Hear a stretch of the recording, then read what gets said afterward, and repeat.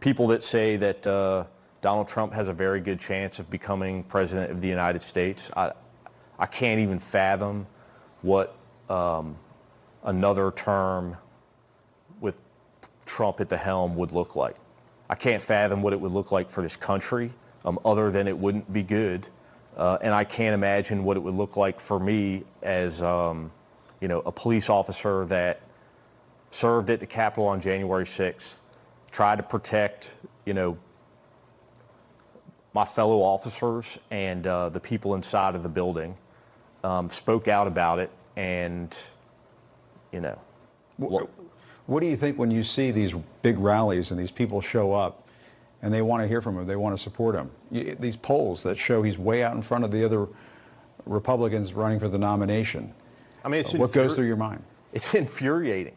It's hard not to take it personally. I mean, I see all these Americans, and I mean, let's be realistic here. These are people that, 2.5, 3 years ago, I probably would have been, sitting at a bar drinking a beer with, and now they are, all in and wish some of the most disturbing things to, happen to me and my family members, simply because of the fact that I told the truth about what happened to me and a hell of a whole lot of other police officers on January 6th.